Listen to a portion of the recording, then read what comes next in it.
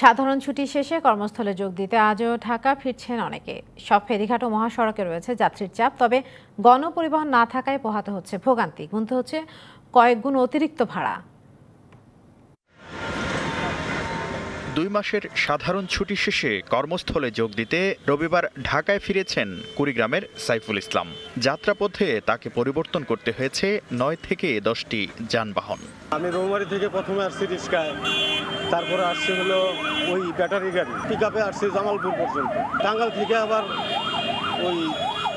ওই পিকআপ গাড়িতেই আসছে। সকালে বের হয়েছি রৌমারী থেকে, টঙ্গীতে আসি পড়ছি রাত 1টার সময়।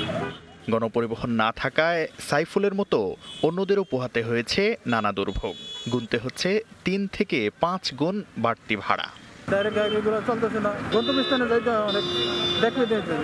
আগে চেয়ে অনেক বেশি গেছে, ভাড়া বেশি লাগে না, ডবল ভাড়া। আগে যা লাগতো তার চেয়ে ডাবল। ঢাকা টাঙ্গাইল মহাসড়কেও বেড়েছে যানবাহনের চাপ।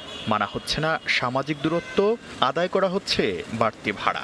চিপাচাপি করে নিচ্ছে, কোনো 3 ফুট কোনো সীমাবদ্ধতা নাই। ভাড়া অনেক বেশি যাইতেছে, আর অফিস যাইতেই হবো। কালকে থেকে আমাদের অফিস খোলা, যেভাবে হোক কালকে আমাদের জয়েন করতে হবে।